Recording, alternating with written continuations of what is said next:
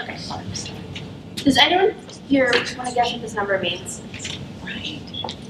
Well, times by a billion, and that is how many pounds of food waste is thrown away in the restaurant industry each year, which equals out to about $162 billion. Food waste is a problem we all contribute to daily, but it most definitely can skip a trip to the landfill. Above all, food waste should be more than just your leftovers. Food waste can be turned into something that promotes growth, power, and pureness. Hi, I'm Ayla. I'm Morgan. And I'm Maddie. And we are Compromise. Our service is similar to a garbage pickup service, but it's for food waste. Our customers, who are bakeries, cafes, and restaurants, are given these buckets in which they fill with food scraps throughout the day. Then they empty them into this bin, and using a UW Oshkosh provided compost truck, we send it to the UW Oshkosh biodigester, where it is turned into renewable energy. Then we turn the leftovers from that into soil, in which we sell. We sell the soil to retailers like Menards and Fleet Farm, or we could sell it to our customers at farmers markets. Some potential risk for our business is our pricing, our competitors, and losing customers and our partners. Ayla's going to tell us a little bit more about some of our competitors. We actually do have a few competitors, Compost Crusaders and Compost Stoves. Compost Crusaders is a food waste collection service in Milwaukee in which they do sell-finished compost. We were looking over their reviews and we found out that sometimes they can be unreliable with their pickups. We won't be like that because when we pick up our customers' food waste, we're picking up to the dates that they've chosen. Compost Stoves. Compost Stoves doesn't actually go out and collect food waste. They get compost into them in which they then sell. How have our interviews gone, Ayla? Oh, they've gone actually great. We've gotten 25 interviews, and from that we've learned that many of our restaurant and cafe owners don't have a lot of money to spend. But what we're doing is we're doing a trial run with Annie's Found City Cafe coming this month. Since October, we've done a trial run with our culinary arts classes and our Food for Thought Cafe. From just a month and a half of that trial run, we collected 180 pounds of food waste. Some things that we learned from that trial run is that the lids that we equipped on our buckets were pointless because they got lost easily, and that the buckets are going to need a sort of liner so that it makes the emptying process easier for our customers.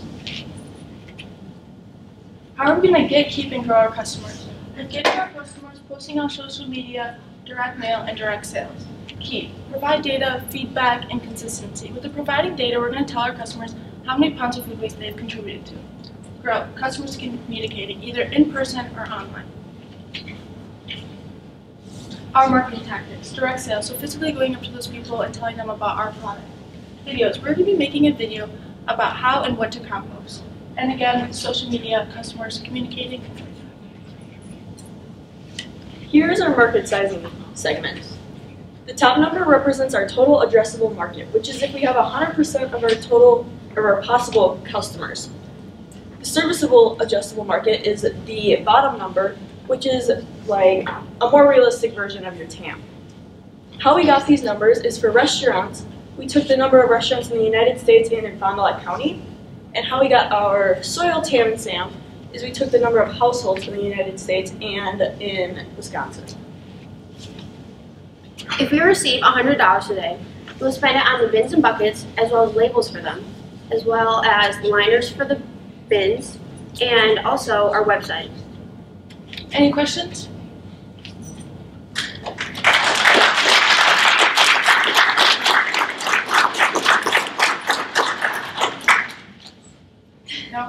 No, we'll have questions. Yeah, great job. I mean, you guys are all really well spoken. A little slower would be great because there was a lot of information to digest there.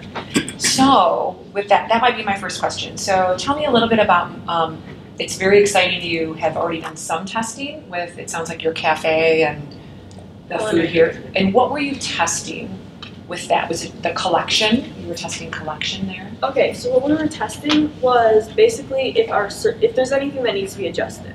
So for us, we were seeing how long it takes to fill up that entire bin, garbage bucket, to see how long, how many pickups we'll have to do. And also from doing that trial run, we learned those bins, because they're throwing food waste in them, they get really dirty.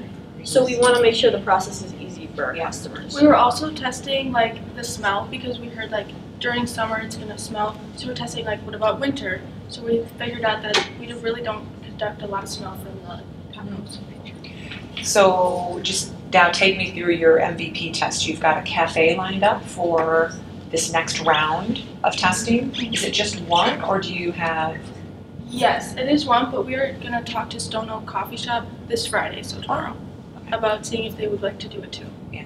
I think it'd be great if you could get maybe just one more, at least, to fill the information you're going to get. Maybe if it's a different type of a place, or they have a different volume of customers, etc. Okay.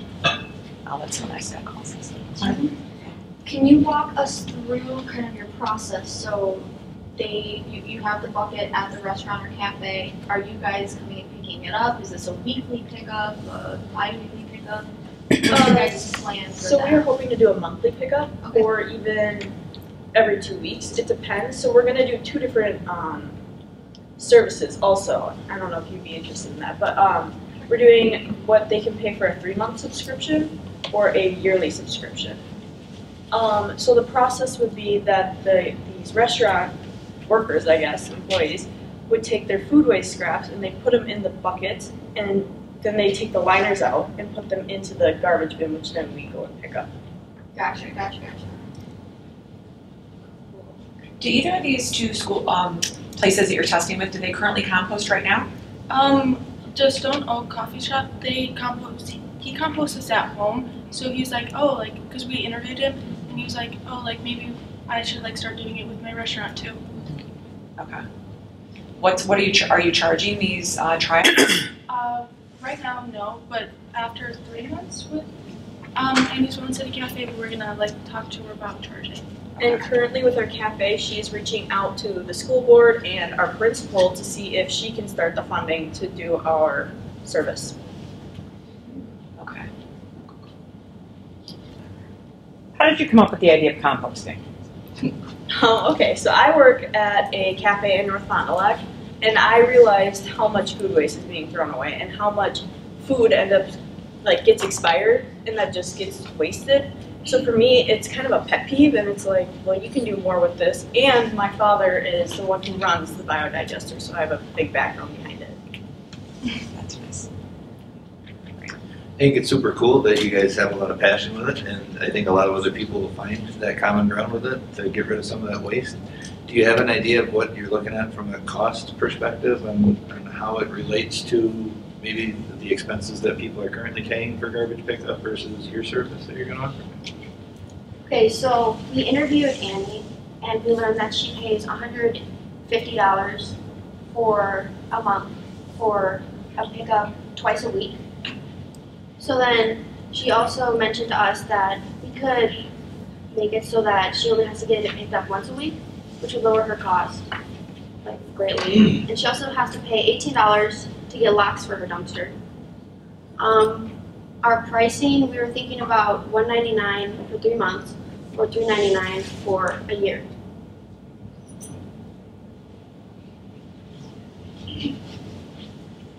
If you're wondering how we got those numbers, we took the numbers on like the gas, so how much it's going to take for UW Oshkosh to come down here, pick up like the route, and also how much it's going to take for us to pay for these liners, and then how much, because we need to make a profit to buy for more buckets and more bins.